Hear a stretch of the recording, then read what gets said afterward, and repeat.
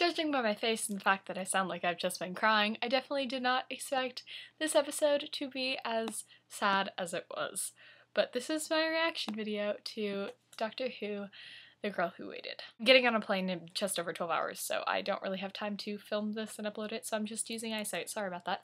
But yeah, I wanted to make my video before I left, and this episode was so good. I'm so happy to finally feel good about an episode of Doctor Who this half of the season. Because, I mean, I liked Night Terrors, but it wasn't quite...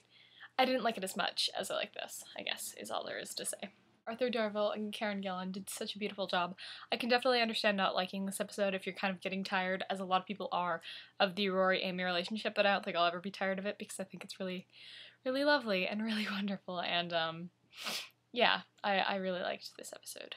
It was funny that the Doctor referenced Twitter when he talked about her phone, and I found out after the fact that he'd referenced Twitter before, but I didn't notice it as much as this time, and it was funny. Also, the fact that there were shooting needles, that would have scared the crap out of me if I hadn't just, about 2 years ago, gotten over my crippling fear of needles. So, really happy that, this came now.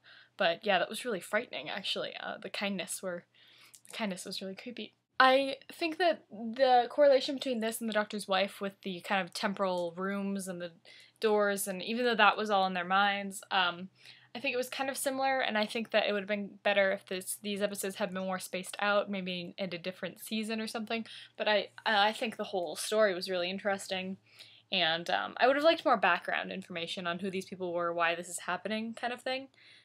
When Rory was looking into the mirror and he said, "Are they happy?" and the Doctor said, "Oh, Rory, trust you to think of that." I think that Rory is such a fantastic companion, and he's such a good example of humanity. He's so different from any other companion Doctor Who has had, and I love that about him. I think the person he most relates to is Donna, and the way Donna saw the world, but I think he has his own very individual, very unique, new way of looking at the world and what the Doctor does, which I've always loved, especially in Vampires of Venice, when he says that the Doctor makes people try and impress him.